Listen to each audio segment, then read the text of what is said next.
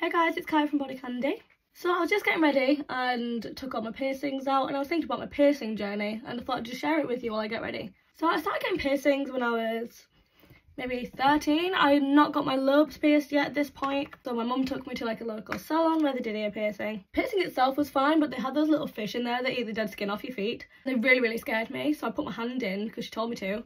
It's been like, what, 10, 11 years? Terrified. Absolutely terrified. I didn't really get any piercings for a while after that. But my piercing that I did get after that a couple of years later was my helix piercing. Overall it was okay, but with being in school it would kind of cause some issues, so I had to put a plaster over it, band-aid, whatever you want to call it, most of the time. And the only other piercing I got while I was in school, piercings, plural, was one second lobe. For some reason I didn't get matching. And I got my nostril pierced too after a lot of convincing. My mum and dad were not massively behind it, but I really wanted it.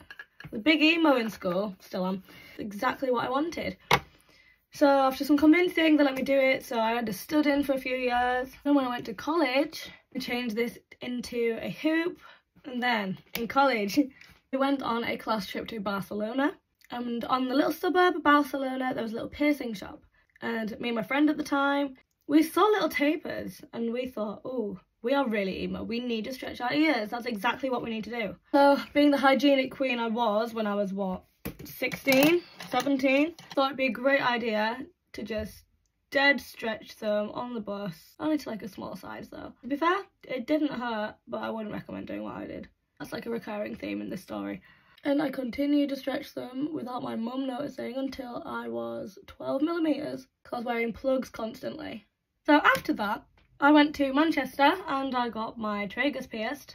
And it got pierced with a ring which didn't heal very well. But as soon as I got the confidence to take out that hoop, I stood in for a while. It was totally fine. Then I got my rook pierced. That wasn't too bad. I remember it being a little bit painful and quite hard to heal. Also got a helix piercing on this side, but that rejected quite fast, so I took that one out.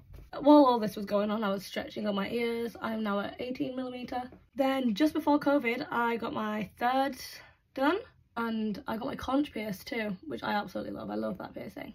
This is where it goes downhill massively. Coffee break. In lockdown, I was self-employed. I'd lost pretty much everything. I couldn't work. I was in a really mentally bad place, to be honest. No excuse for what I did. I decided, true reckless Kyra fashion, that I wanted to pierce my own septum. So I did.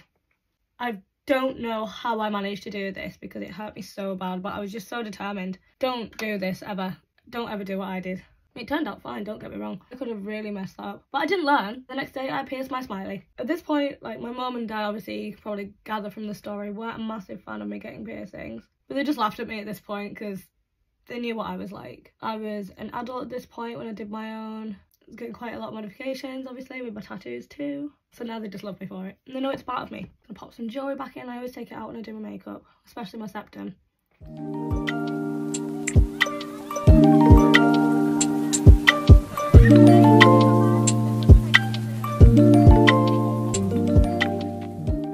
I'm not really wearing any jewellery in my thirds at the moment. I like to wear like some more fancy jewellery when I go out and about. It isn't really comfortable for like long-term use. Really into mixing my metals at the minute too. Hence why I'm putting gold hoop in my helix. It's me feeling myself again. So realistically, I'm not done getting piercings. I've got all the ones that I originally really wanted, but I really want to get my belly pierced. I really want my Medusa pierced too. If you don't know what the Medusa piercing is, it's that part of your lip. I'd really like that done. I just don't know if I can do that with the smiley piercing and septum piercing that I have, so I need to talk to my piercer about that. I'm not sure which one I'm willing to sacrifice if I need to. Probably smiley, but I love that one. Oh wait, I also got my nipple pierced in college after a really bad day. I left because my tutor at college was being really critical of something that I did that I was really proud of. So I left in a really bad mood.